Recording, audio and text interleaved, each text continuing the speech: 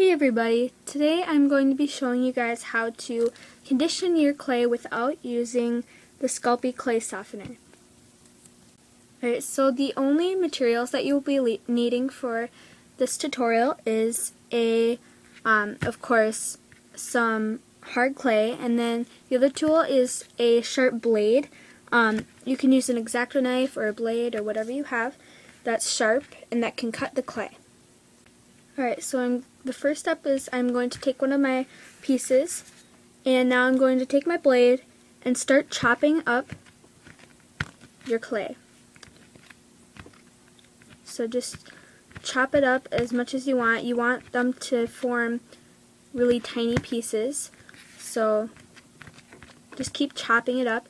And sometimes I chop like straight across and then I go the other way. But it doesn't really matter, I guess. You just want to chop them up into tiny pieces. That's your main goal. So this should be enough. So now you can take all of your pieces and start bunching them up. At this point, I sometimes use my clay softener to just soften them up a little bit, but if you do not have that, just keep bunching it up and just keep cutting it up until it is soft and usable. So I'm just cutting them up again, and do this as many times as you need to until your clay is soft. So I'll show you the end result that I get when I'm done with this. So just bunch them all up again.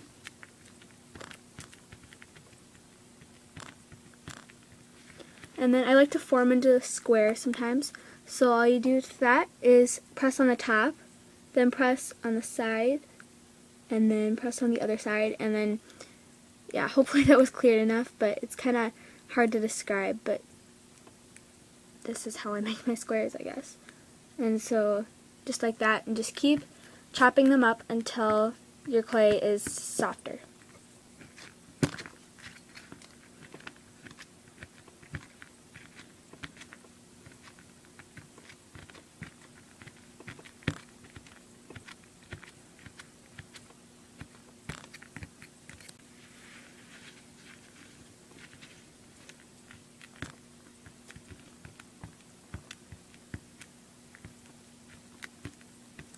And if you don't know when your clay is soft, you can always test it and start to roll it out.